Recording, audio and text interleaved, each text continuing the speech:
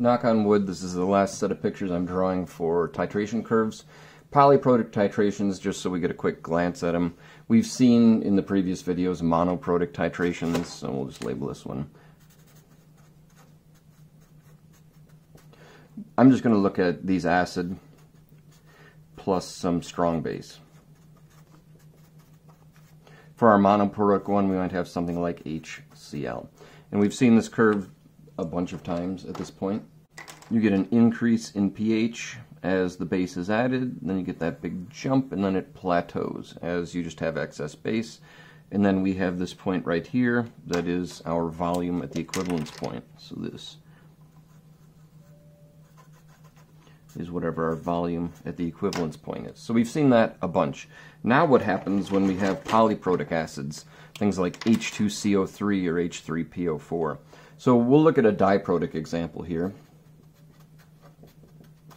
And I'm going to be very careful how I set this up because H2SO4 is special, and I don't want to put that one on this graph. So let's see what we can do. For H2CO3, what is the difference we're going to see? Well, there's two H's to pull off. And a lot of times they'll say like stepwise ionization, removing these H's. And actually that is what we see, and I kind of want to match that up to that distance right there. So if we look, that was about that far away, and then unsurprisingly, we're going to have that right there. And this may not be the world's greatest picture, but here we go. We're going to start out with our buffer region. Let me draw this up. We're going to start out with our buffer region as that first H gets pulled off, and then it's going to jump up through our equivalence point for that first H, and then it's going to start a plateau, and then it's going to jump up again and plateau. And so as these points work out, this one here is the volume at the equivalence point that we had there as well. So this number and this number are the same. That's for pulling that first H off. And then this one here is just 2 times the volume at the equivalence point to pull that second one off. It's 1-to-1 stoichiometry is how that works out. Then in terms of like buffer regions and things that we had discussed previously, we've got halfway to our equivalence point. This is VE over 2. Our pH is going to be equal to pKa1, the ionization constant for removing that first H.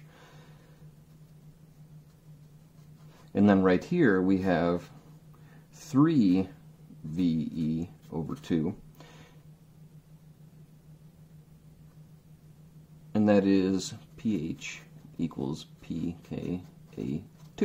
Alright? And so our equivalence points, this will end up slightly basic, this will end up more basic. You might not even be able to see both humps there because sometimes getting that second H off is really a challenge.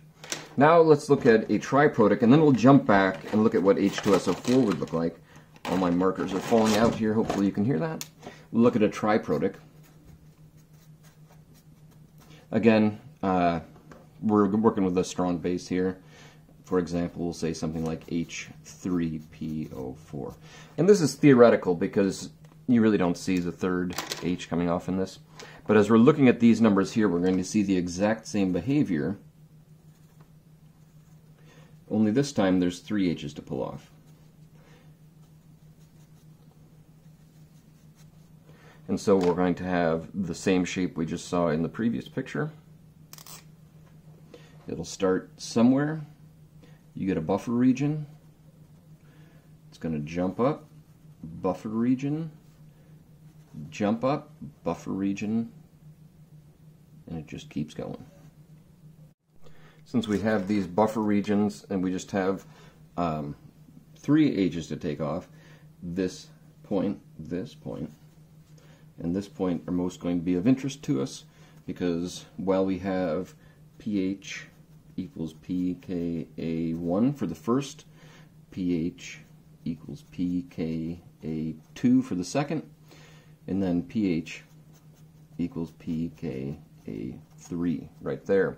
And then in terms of volumes, this is the same equivalence volume that we had in both of those cases.